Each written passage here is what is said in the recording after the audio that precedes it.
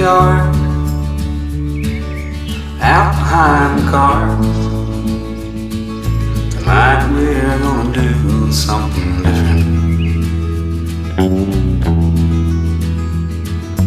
I will make the things that I know how to make. You will make something more delicious. Welcome back to the allotment plot, and I'm having a super chilled day today. I came down this morning and did a little bit of work on the plot. I've gone home and had some lunch, and in between this afternoon's occasional showers I popped down here so I can give you a little tour of how everything's looking on the plot right now. At the top of the allotment plot I've got my two comfrey plants. These are new for 2024 and they're attracting so many bees into my plot. Here we've got a raised bed with nothing in it. I'm going to raise some French beans in the greenhouse and then plant them out here. I did put some in the ground in this bed and this bed here, but they haven't come up. We had one or two that rose a little bit but quickly got eaten. Spent some time this morning just tickling the top of these beds and just turning them over, and they look so much fresher and back to life now that I've done that. Before they just had kind of dried manure on the top. Tomato in a sack, onions in my cut off bin, doing nicely. I cleaned out that this morning. Another tomato in a sack here. Let me whip you around. Ooh, let me whip you around here and I can show you my bean bed. Runner beans all the way down here, and then over here we've got some French beans, which are the variety called Cobra. They've all come up nicely despite my nervousness of planting them in the ground, which is something that I'd never done before. I've had some issues over here with the Kentucky Wonder Wax, so these haven't seemed to have come up. One or two have come up and then quickly got eaten away, so again I've got a tray of those in the greenhouse and then I'll plant them out when they're big and strong. But yeah, the beans have successfully come up. Tickled these beds as well, just turned them over briefly, just got some of the big dry clumps of manure out of the bed and it looks so much fresher. Check out the beautiful colour on my geranium. Allotment sign, sweet pea on the back, squash in a pot. These have come to life no end over the past 2 or 3 days. I love the texture of Swiss chard. I love the way it looks. Can't wait to see this bloom this year. Over here we got some French beans, Lazy Housewife variety from Real Seeds. They've come up very nicely in both beds, so I'm pleased with that. Another squash pumpkin in there. Cut off bin, onions doing nicely. Bush beans in here. I know they're all bunched together, but they're looking pretty good. Gave them a bit of a feed today. My previous video, you'll have probably seen that I put some carrots in here. Took out those garlic, that had garlic rust on. So the carrots are hopefully quietly germinating in there. Over here we've got some onions which have suddenly started to swell up very nicely. So I gave this bed a bit of a tickle over as well. Right, so here we've got my Caribbean callaloo doing very nicely. I'm going to let that come up and flower. Carrot raised beds. That one's doing okay. It's a bit slower than my prize bed, but they're still coming up though. And then here we've got another tomato plant, king of the plot, elephant garlic. Hasn't got any rust on it as well, so I'm pleased with that. That's doing very nicely. Spring onions, took a picking of those the other day. In here we've got bush beans all the way along here. Some of them have been had away, look. But I think we got enough in there to get a good crop. Let's get ourselves over to this side of the allotment. And I'm speeding up because it looks like it's going to rain again. Shallots in there and in there. Both beds been tickled this morning. And then here we've got my peas, which are doing very nicely. New for 2024 peas for me. Well, I tried them last year, but they didn't go very well. Mange toot in there. Squash squash, Caribbean callaloo. Over here, an interesting one, because you know I took away the garlic that had all the rust on it. I've now put in some of my spare sprout plants in here. So this is something new for the allotment plot tour, something for us to keep our eyes on and to see how successful these grow in sacks.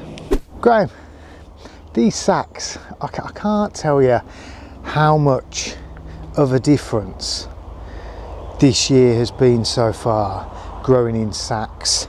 It's been a real revelation for someone that's fairly new to allotment gardening. Well, this is my 3rd year in, but rather than having to try and manage massive beds, I'm just able to look after the sacks, and it just makes life so much easier. As you've seen in previous videos, my broad beans have been a huge hit in the sacks. Let's check them out, see how they look today. Pickings off these, and I've come down today after a bit of rain over the past couple of days, and we've got some more lovely broad beans here. Look at these, they're glorious. Let me give you a quick update on the apple tree. Some apples are coming on nice and strong now. They do look beautiful, don't they? I've got loads of apples. Let's get ourselves over here for some more carrot action. I've got the Paris Market carrots that I've put in this plastic container. In here we've got Paris Market carrots as well. I believe they just grow into little orange balls, so excited to see how those get on. Got some marigolds in there and another spare tomato plant that I had. I've just put outside to give it a whirl.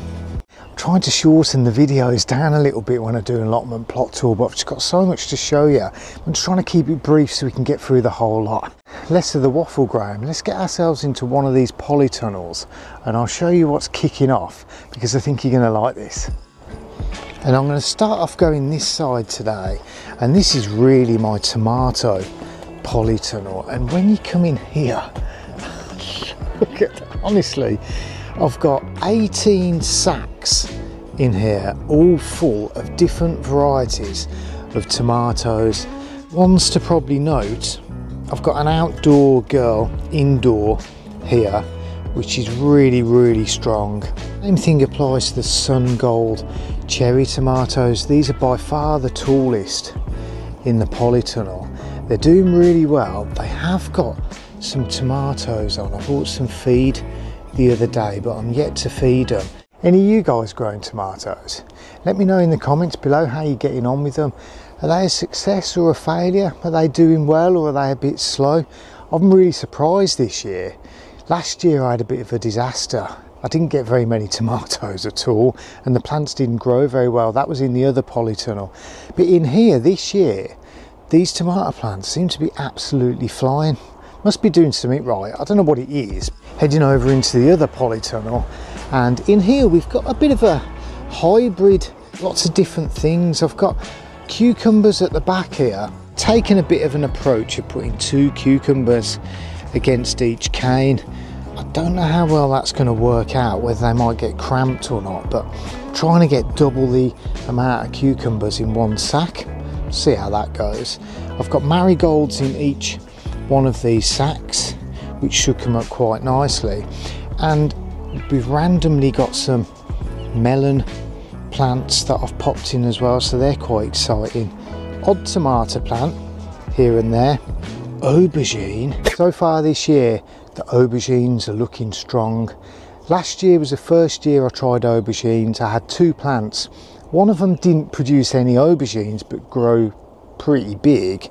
The other one did, but it just produced 1 aubergine throughout the entire summer. I've got 3 aubergine plants in here and they're all looking really good. Really, these sacks here at the front, we've got peppers. I'm not sure the variety. I bought them from Real Seeds, but they did look like they grow real big, long, banana-y type peppers, so fingers crossed those guys do okay. They're looking pretty healthy, although they are quite small for the moment.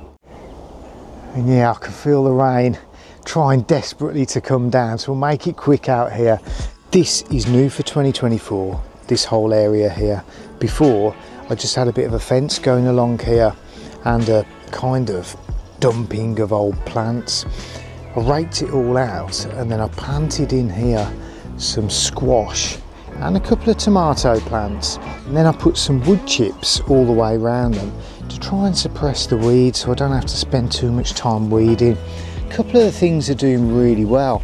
Be a good time to get in the greenhouse now, because I think it's going to start raining for the final part of today's allotment tour. Come on. And everything in this greenhouse is absolutely thriving. Many peppers growing, they're looking so strong. Here in trays I've got some outdoor girl tomatoes, possibly a little bit late, but I might put them in the sacks that the broad beans are in once those have finished their time. I've got some extra Swiss chard in there, and in here I've grown some leeks.